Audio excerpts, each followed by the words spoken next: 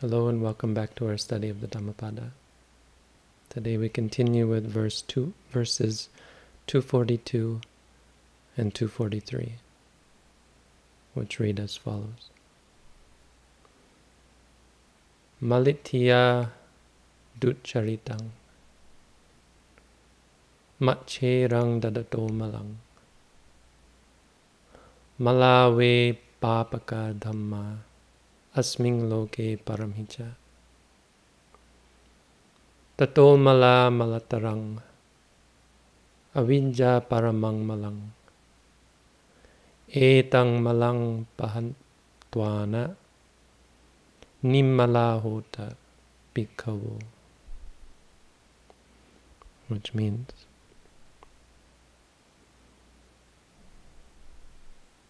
evil conduct is a blemish on a woman. Stinginess is a blemish on a giver.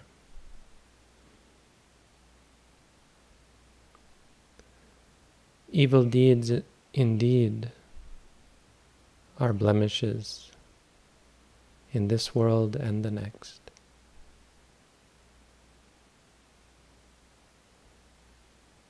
But beyond these blemishes,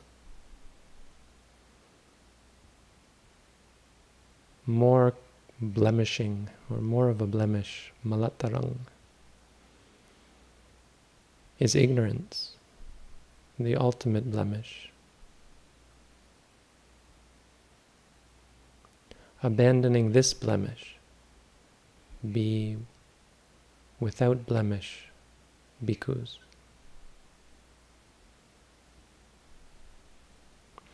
So this verse was taught in response to a story about a woman, which is why it references that, I guess. We don't know the woman's name, we don't know the man's name, but there was a man who lived in Savatthi, I think, and married a woman, and the woman was quite unfaithful to the man, so we hear. And the man found out and was quite embarrassed, and was embarrassed to show his face in society. It seemed like, I guess it's a social stigma to have been cheated upon. But eventually the Buddha found out, and he was talking to the Buddha, and he told the Buddha what had happened and how devastated he was. And the Buddha reminded him something that, well, it sounds very prejudiced against women. He talked about the evils of women and how they're unreliable and undependable and unpredictable. Basically how they will cheat on you, that sort of thing. And then he taught this verse. Well, he taught a story, a Jataka story, as he often does when we sort of skip those. The main gist of the story is you can't depend on women, basically. So I don't want to get distracted by that, but just to address it briefly. It's common in the Buddha's teachings to reference women, because quite often, most often, he was talking to heterosexual males or males in general, and was describing to them, not with women particularly in mind, but with the objects of one's attraction in mind. So if you talk to a man who is lusting after women about how unfaithful men can be or how unpredictable they can be, it really has no purpose. And so this part is a practical teaching. It's just something that one should remind oneself of. And the basic teaching, which is much more useful in modern times, in times when our audience is much less restricted to the male gender. The main basic teaching is that you can't depend on the objects of your desire. They're not going to always satisfy you. You're not going to always be able to depend upon them. Most especially when they have sentience. when you depend on people, whether they be friends or lovers. There's no sense that men are any better. And so the teaching that we should give to all people is that you can't depend on people, especially people who are blinded by lust. Romance is such a crapshoot because of that. Not only are people undependable or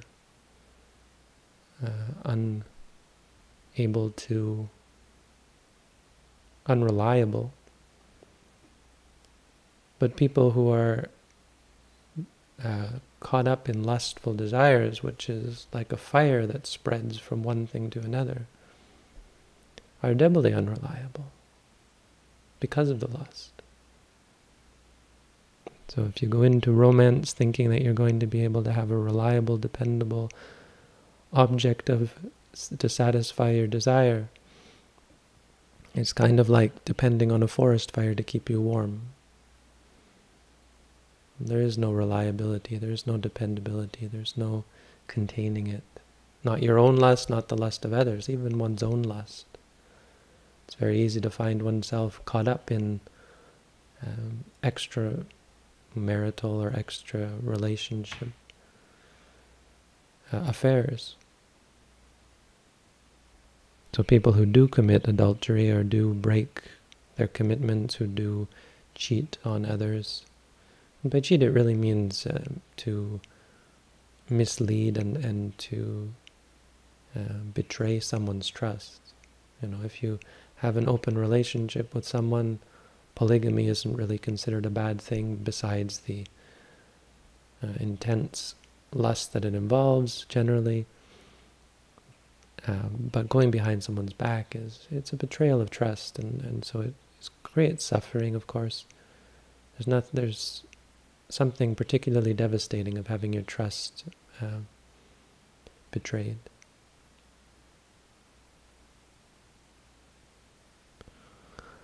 And so that's the lesson of the story, I think. It's not the main lesson of the verse. The great thing about this verse, and why I think it is a really great verse, is that it puts things in perspective, like quite often the Buddha does, and especially with these stories, because the stories often are about trivialities. It's not trivial for someone to cheat on someone else, but it's not ultimately important either. And so the Buddha says in the verse, the way he phrases it is, these are bad things. And he purposefully, I think, pairs someone cheating on someone else with something fairly mundane, which is being stingy when you give a gift. They're totally unrelated, but it puts them on par. And if someone is devastated or angry or vindictive about someone else cheating on them, they should really put it in perspective. What did you expect? You expected the forest fire not to burn the forest down? That's basically it.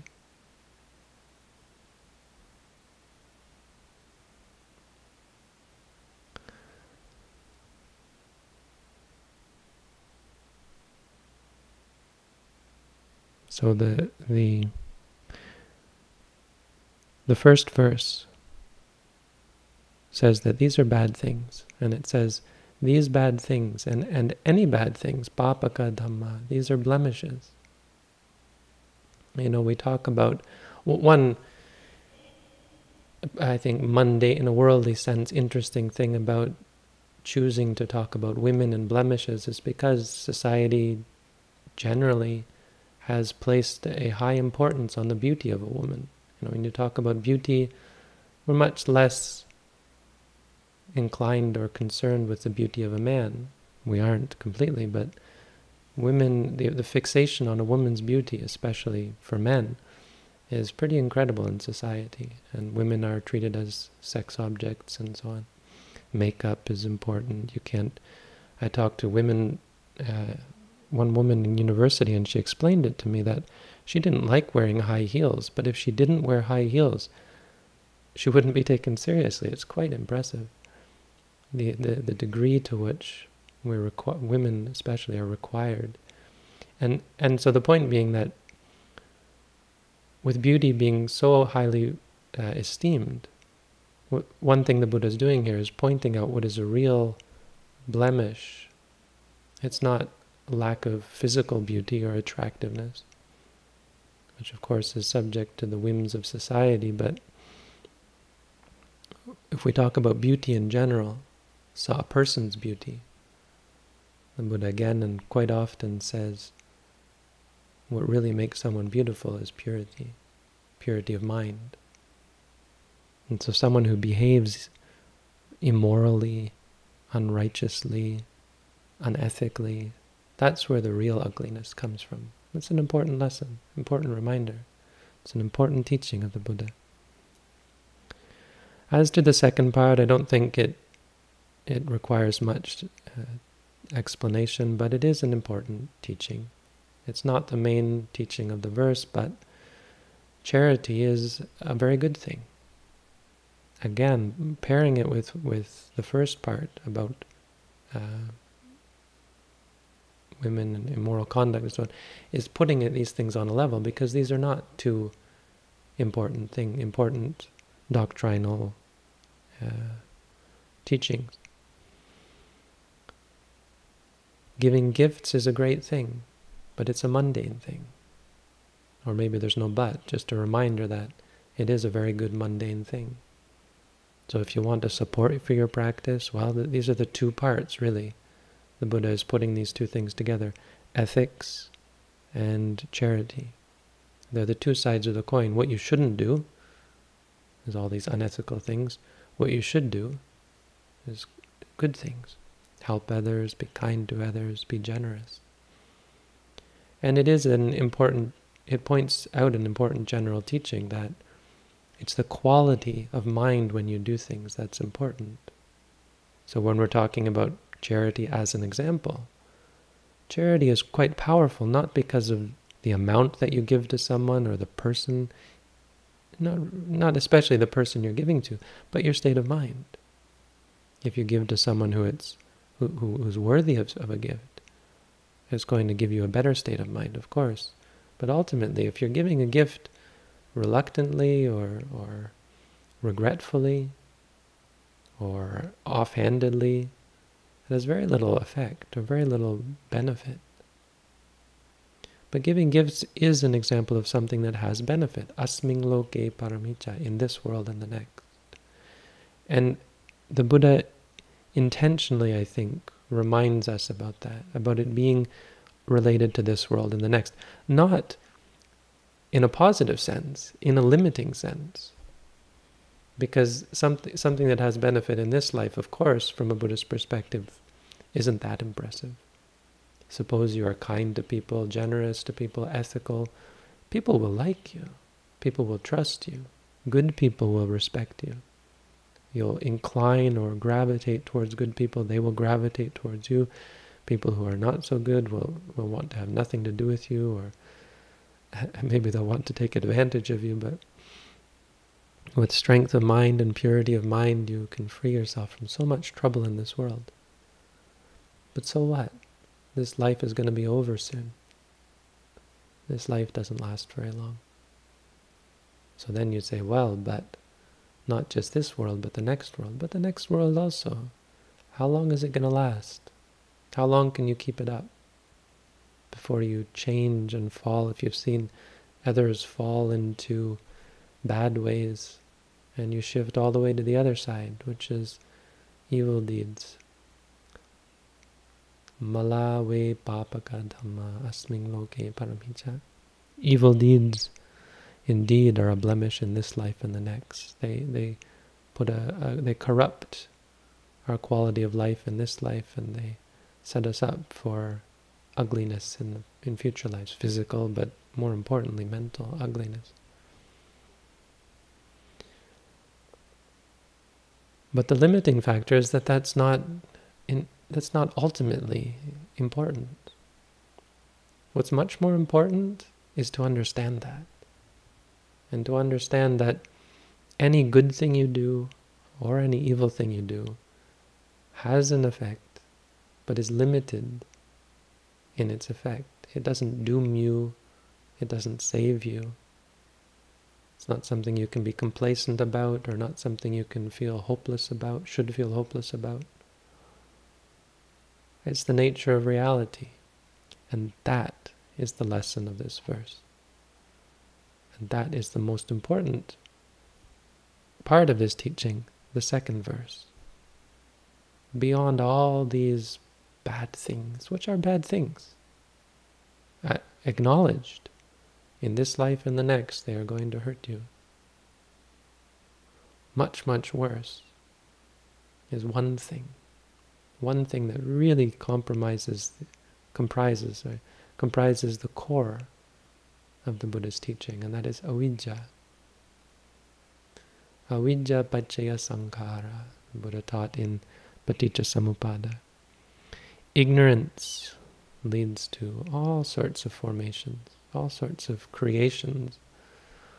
Leads to the world, it leads to the universe. It's what creates our life and our future, our happiness and our suffering. It's what determines our fate.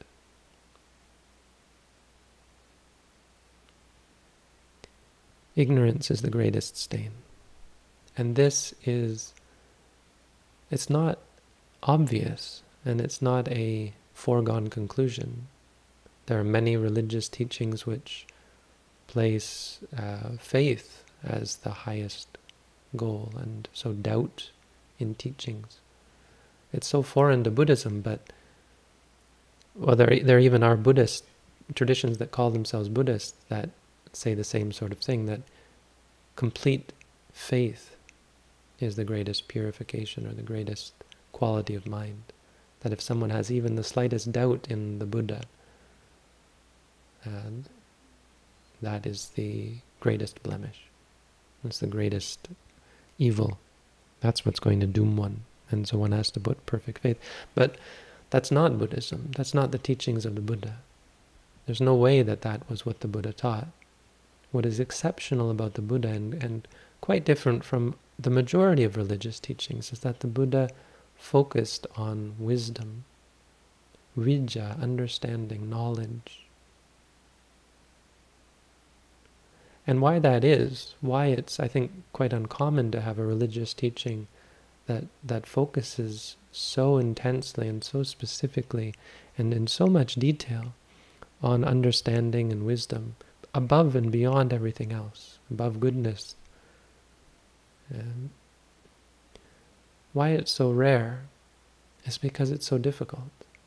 Is because it is the ultimate. You can't teach it if you don't have it.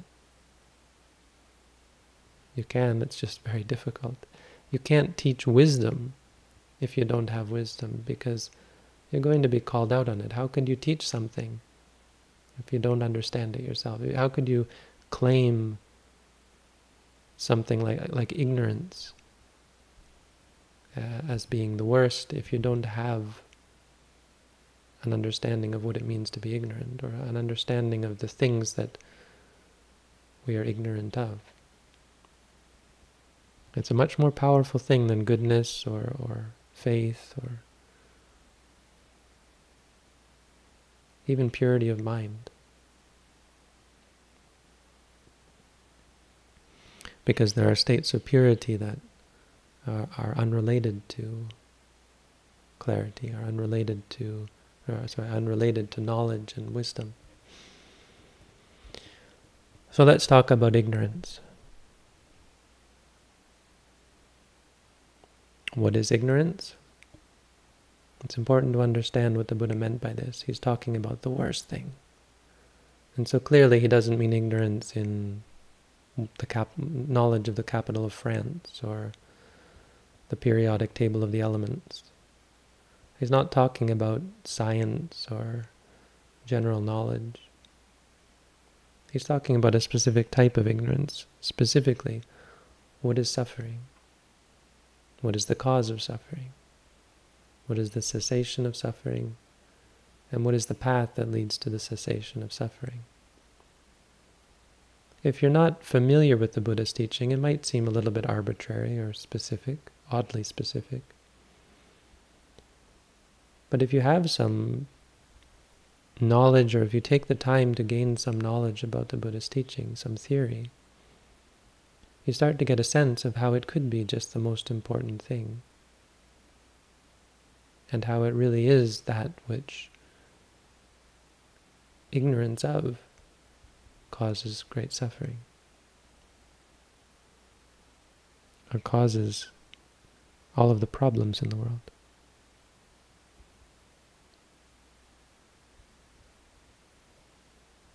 Because if you talk about what causes problems, what is the problem, what is the most important, it all relates to happiness and suffering. It doesn't relate to knowledge of how to split an atom,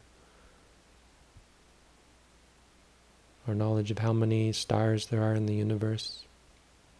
It doesn't relate to supercomputers or worldly acquisitions. It relates to happiness and suffering.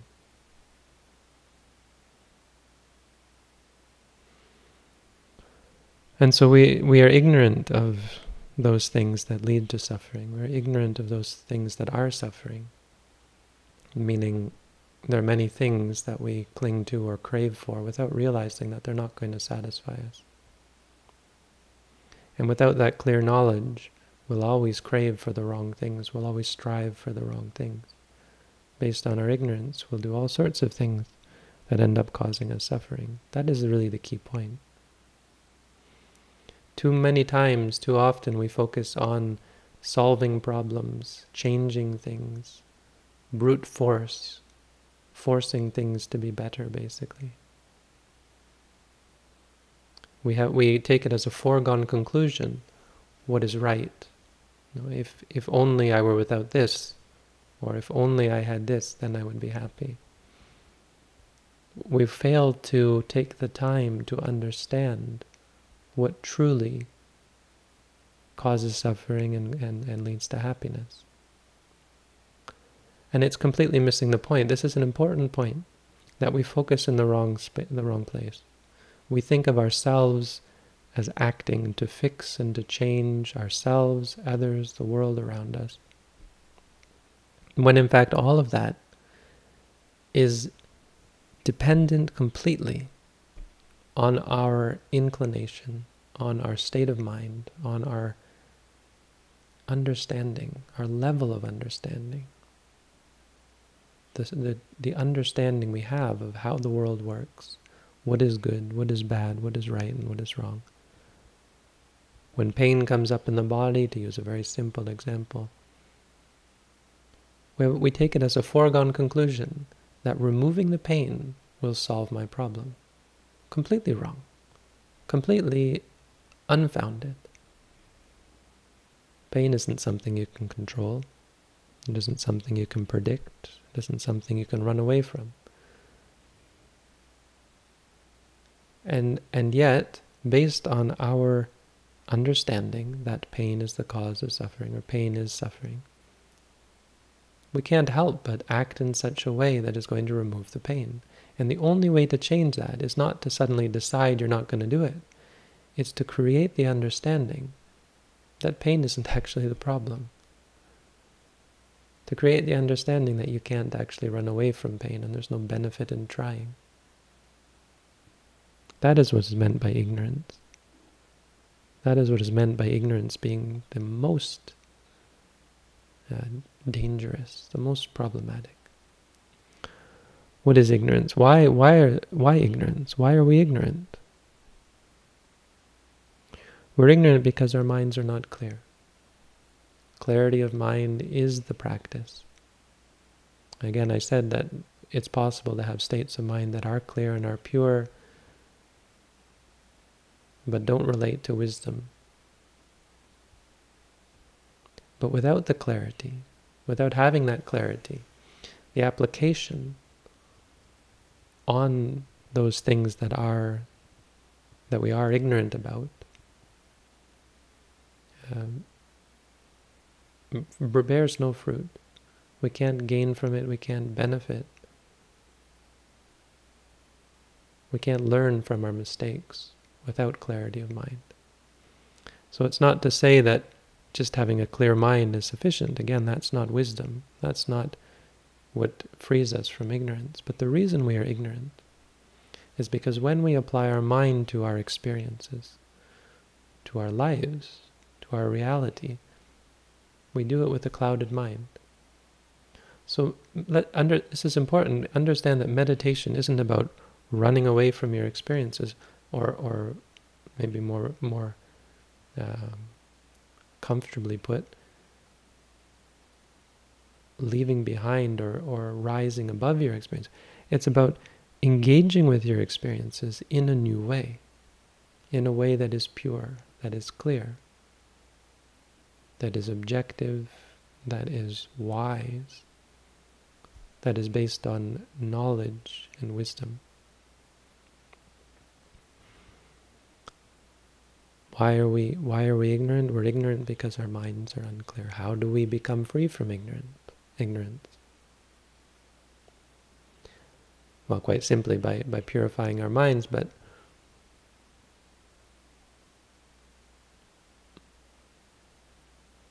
we free ourselves from ignorance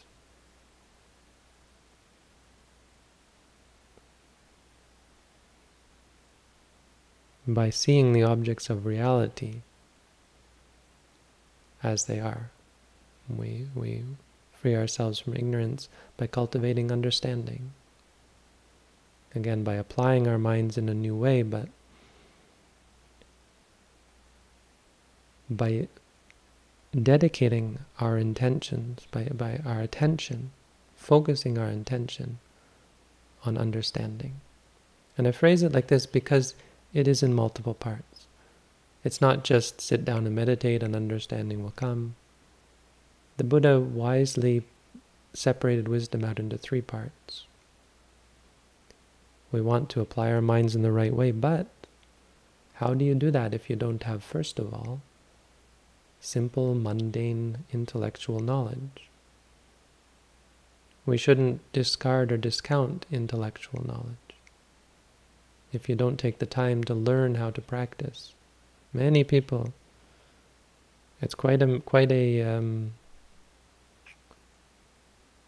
common problem, a perspective that people have, that meditation is meditation, and if you close your eyes and sit down, good things will happen. Maybe you don't quite know what those are, but the fruits of meditation will come to you because you're meditating. Nothing could be further from the truth. Closing your eyes doesn't do anything except prevent you from seeing. Sitting down just generally brings pain or pleasure. It's a physical thing. And so learning how to meditate is in many ways as important as meditate. Well, in the beginning for sure. And yes, it is, I suppose, even more important than actually meditating. That's maybe not fair, but without it, you can't ever be expected to meditate properly without learning how. It is possible for someone of great perfection and highness of mind to figure it out for themselves. The Buddha did.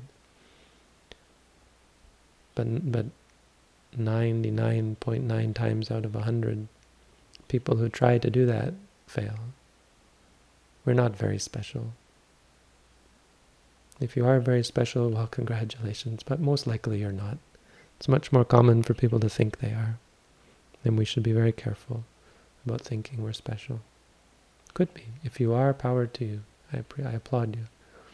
If you're not, take the time to learn from someone who is. Someone like the Buddha. Don't feel bad. I'm never going to be the most special person in the world. Probably neither are you. And that's okay. That's not the goal. That's not of any consequence. Except for the fact that you need to then go out of your way to learn from someone who is. So we learn the Buddha's teachings. This is an important thing to do. It's of course not enough, and it's also very common for people to rest on their laurels once they've done that. If you did learn how to meditate, I mean more often if you did learn much of the Buddha's teachings and never got into meditation, you'd be useless. The Buddha said, like someone who looks after the cows of others. They don't get the milk from the cows. But nonetheless, an important part of the process. And the second part, of course, is just to internalize the teachings. The Buddha talked about someone who has lap wisdom, something like lap wisdom. Lap wisdom means you keep it when you're sitting down, like something on your lap. It's there. You're able to hold on to it. But when you stand up, where's your lap? It's gone. And all the stuff on your lap falls off. If you had something sitting on your lap, like your bowl, it would fall to the ground and break. And he said some people are like that. They listen and they learn, but they don't appreciate. They don't take the time to appreciate the teachings. And so the second aspect of gaining understanding, of directing our minds properly, is to take the time to understand how to practice. Really, most simply, this means translating words you read or words you hear into your experiences. Because when you receive them, there's a level on which, there's a stage at which it's on the intellectual level. You understand the concepts, but you don't connect it with your experience here and now. What am I doing?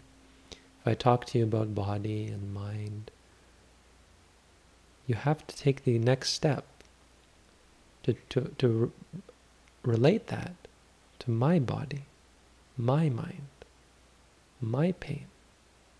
So I can sit here and teach you about pain, but I can also be troubled by my own pain and shifting and so on, and not being mindful of my own pain. It's very easy to make it all intellectual, where it doesn't become a part of your experience here and now. Here and now, we have suffering. We have ignorance. All of these things that the Buddha talked about, the Buddha taught, are here and now. And really the second type of wisdom is this translation, translating teachings into experience, into perspective and approach to our own experience. The third type of wisdom, or the third aspect of wisdom, of course, the most important, is to actually gain this understanding for ourselves of what the nature of reality is. And this is what we do through meditation. We cultivate clarity of mind through reminding ourselves of the objective, mundane, simple, pure nature of our experiences by saying, for example, pain, or thinking, or rising, falling, liking, disliking, and so on. And by creating that clarity in relation to the things that we are ignorant about, the things that we cling to as good or bad, me, mine,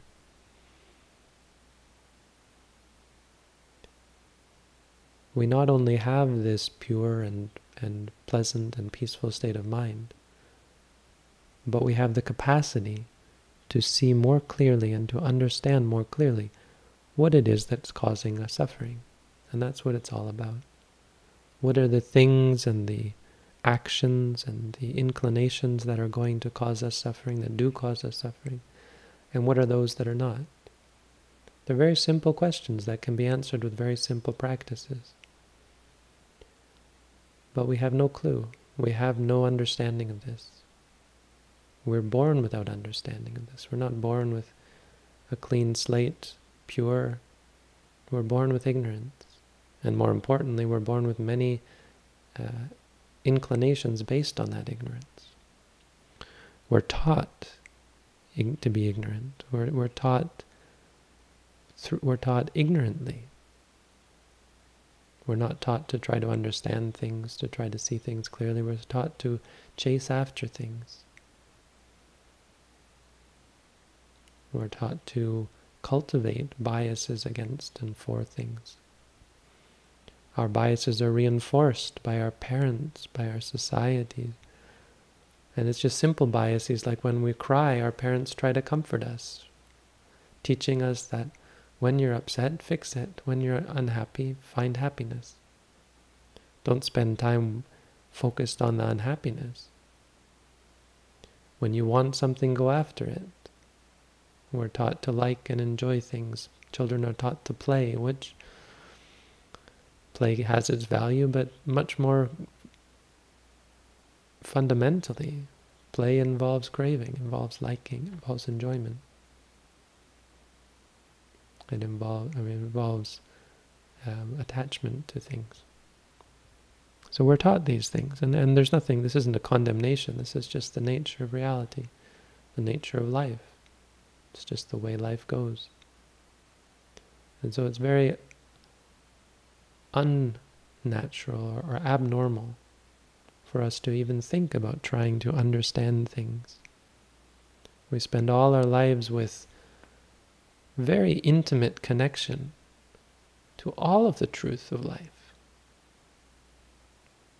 All of the things that are important are right here, and we know very little about them. We know very little that's important or that's useful about pain, about suffering, about happiness, about craving. These things that should be so familiar to us are like foreign, are like alien, because we don't ever take the time. We don't ever approach our experience with clarity of mind, with objectivity. When you lust, as I said, lust blinds the mind. When you're angry, you can't hope to see clearly. When you're tired from your exertion and your ambition, when you're distracted, worried, restless, when you're confused,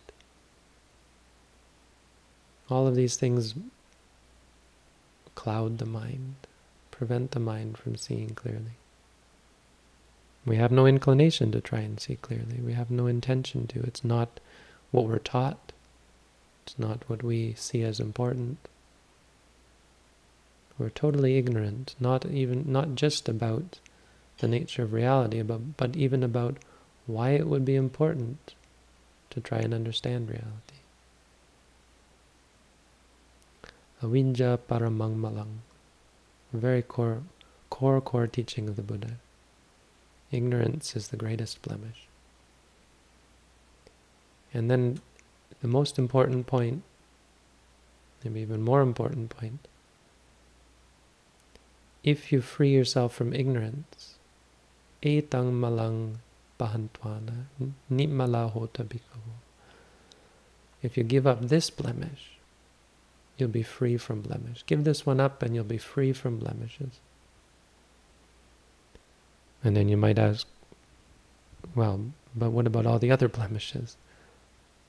How can you say that if you give this one up, you'll be blemish-free? Because no other blemish, no other evil could ever stand without ignorance. Avidya paccaya sankhara. Avidya paccaya. Avidya is the beginning of the whole causal chain that creates suffering, that creates problems for us in life. Without ignorance at a very basic level, we could never get angry. We could never crave for things. We could never be biased or afraid or worried or frustrated or depressed. Without ignorance, we couldn't have any of these things. And that is not an obvious teaching. That is not something that should be obvious. It should be, if you've never heard these sorts of things, it should be a bit of a surprise. It should be something you look at with skepticism because it doesn't sound familiar. It should be a new teaching, a new idea. And so it's important for us to hear this and to internalize it and then to practice it once we understand it. To incline ourselves, to focus our attention on the acquisition of knowledge, wisdom, understanding. Not intellectual knowledge, though it's important for practical purposes, but the understanding of the nature of things as they are, of our experiences, mundane things like pain, like thoughts, like emotions, like physical experiences. Not to gain one specific understanding or some specific understanding that can be put into words, but to approach and to engage with reality from an understanding perspective, a perspective of understanding. So that when you feel pain, you understand the pain. Your perspective on pain is wise, is one of understanding. I know pain. It's not surprising or shocking or unexpected. It's not good, it's not bad, it's pain, and I know what pain is. And that knowledge, that understanding, which has nothing to do with books or intellect, that frees you from any kind of suffering from the pain. And the same goes with everything else, with our memories, our thoughts about the future. It goes for our friends and our lovers and our family. It goes for our future and our past.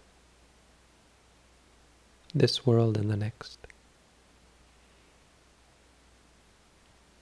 Ignorance is the greatest blemish. Free yourself from that, and you'll be free from all sorts of blemish. So that's the Dhammapada for tonight. Thank you all for listening.